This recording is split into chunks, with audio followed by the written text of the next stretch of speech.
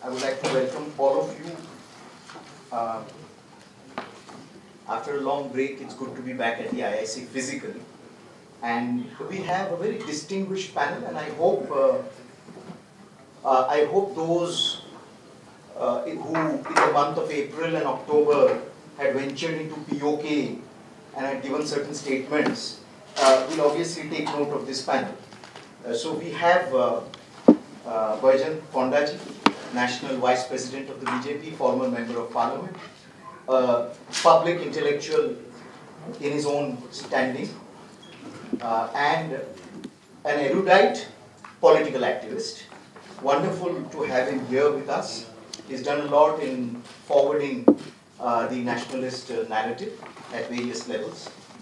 We have Ambassador Dinkar Srivastava, the author of the book, with us here today, a veteran diplomat, and an erudite as well as an academic diplomat also. And thank you so much for coming out with this book. I'll give a brief introduction after this. We have Lieutenant General Ata Hasnainji, member of the NDMA, and I think he doesn't need an introduction, and especially when it comes to Kashmir, we don't have to introduce him, but he has contributed in shaping a lot of the narrative on Kashmir that we have been articulating and advocating. And many of us here, I'm sure, would agree with me when I say that we have derived and we continue to derive a lot of inspiration from him. I have my friend here, Dr. Ashok Behuria of the Manohar Parrikar IDSA, who has immensely contributed to our understanding of Pakistan and of POK, and has done it very solidly and silently.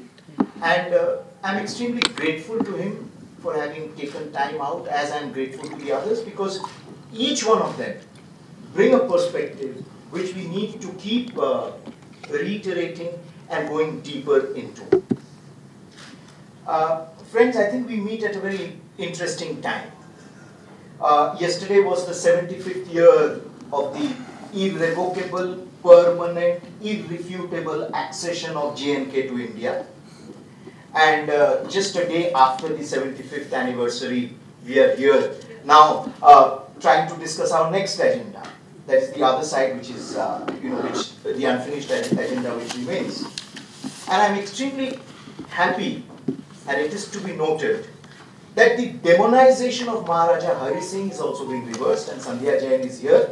She was one of the first ones to record and to write challenging the predominant narrative of a hesitant Maharaja Hari Singh. And I think yesterday,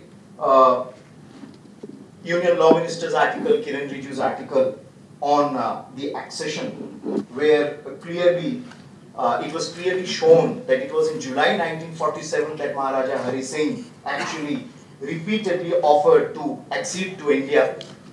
But that was finally accepted on 27th October 1947 when the raiders were already knocking at Srinagar's gate. I don't want to get into that narrative, but we are quite well informed about that, and there's a change that is taking place. Now, very interesting, I'd like to highlight today when Prime Minister Narendra Modi ji was addressing the Chintan Shivir organized by the Union Home Ministry. He made a very interesting point. He said, there are anarchists or terrorists of two kinds. Ones that take up guns, and the other who take up the pen. It's very important. I think we have gathered here today to challenge that anarchist of the pen. And the flawed narratives, or the narratives that are to be suppressed and the narratives that are to be promoted, are primarily decided by that genre. And I think Dinkar Srivastava's, Ambassador Srivastava's book is a resounding response to that suppression of a certain narrative that has taken place, especially on POK. The very short time that I have with me, I'd like to just briefly give you an introduction of the book. We have to keep in mind that this book raises a number of issues. The thrust of the book is on contemporary development, and this includes the debate on Shimla Agreement in Pakistan National Assembly in 1972, and then this was followed by the adoption of the Azad Kashmir Interim Constitution Act 1974, etc., etc. Pakistan raises the J&K issue in every international forum. However, it seldom talks about the part of the state that it has occupied. Now, the question that has been asked in the last few days, people asked me about the title of the book. And I think there's a very important paragraph here. Pakistan's civilian and military rulers have alike proclaimed their commitment to the Kashmir cause. But they talk of Kashmir as a foreign policy issue or as an expression of the ideology of Pakistan. They seldom discuss the part of the state that they have occupied. That is the forgotten Kashmir that this book is about.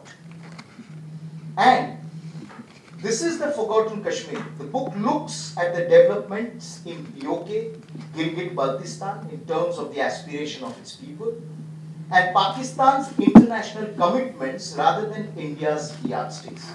The trends in Pakistan's polity are used as the plane of reference to examine Islamabad's policy and actions in POK. This is the crux of the book, and we'll hear it from the author himself. And the sources that he has drawn from are impeccable and irrefutable, and that is what makes this entire study extremely different. We have a very senior veteran diplomat here who speaks it all, and I think he'll vouch for the authenticity of the book and the veracity of the arguments that this book proffers.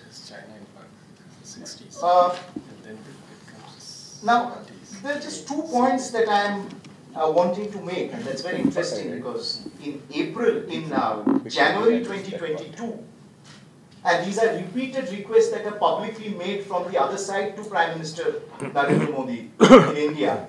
In January 2022, we had the phenomenon of a large number of families being thrown out of their homes in POK, and they appealing to Prime Minister Narendra Modi and saying, this is your land, please take care of us. Very interesting. Then we had the Somalia-born radical Islamist congresswoman, Ilan Omar, who suddenly ventured into POK and then made a lot of promises there. And then in August, interestingly, she went in April, and in August 2002, this year, massive protests erupted in Muzaffarabad and other cities across Pakistan-occupied Kashmir against the Pakistan government's plan to bring in the 15th Amendment to fix the constitutional status.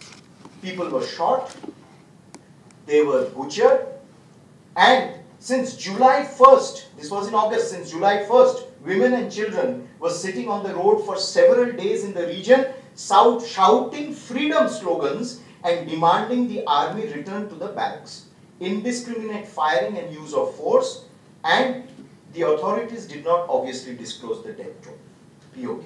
In October, the Pakistan ambassador, US ambassador in Pakistan ventured again into POJK, and in October last week, that was early October, and October last week again, protests against Pakistan's occupation of POK erupted all across POJK. It's another matter that the US Ambassador Donald Blum had to be also issued a démarche because Biden said that Pakistan is the most dangerous country. So he was called and issued a démarche earlier, sometime a few days ago. So I think I look forward to a very interesting discussion. And obviously, Kashmir is an integral part of the Foundation's agenda, named after Dr. Syama Mookerjee. And on 7th August 1952, when Lok Sabha was debating the motion regarding the state of Kashmir, a very interesting observation, as forceful as his personality, but as cogent as he was, Dr. Mookerjee reminded Nehru, the only matter regarding which the dispute still continues is about the 1/3 territory of Kashmir, which is the occupation of the Kashmir. We say that Kashmir is a part of India. It is so.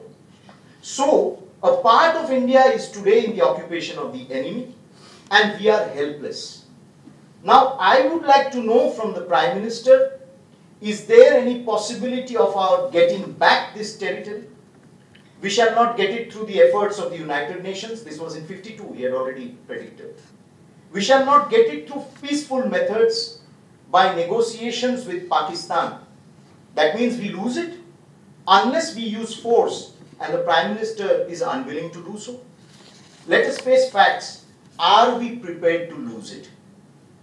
I think that was very clearly answered by Union Home Minister Amit Shah in 2019 August when he said, no, we are ready to give up our lives to get it back.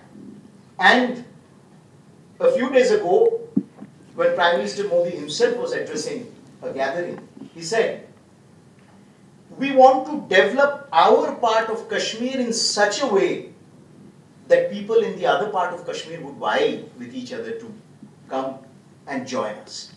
I think there is a roadmap which is evolving, and it's only the future which will really say how we move ahead. Thank you so much.